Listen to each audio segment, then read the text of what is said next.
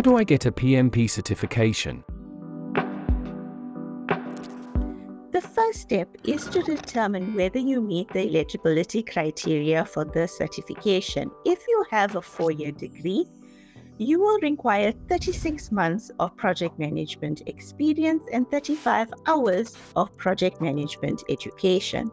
If you have a high school diploma or an associate's degree, you would need 60 months of project management experience and 35 hours of project management education. For the project management education, the PMP exam prep course is ideal to prepare you for the exam.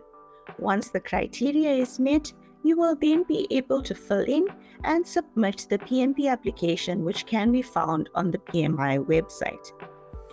Once your application is approved, you will then be able to schedule your exam. You are offered 3 attempts to pass the exam within a year of the approval of your application.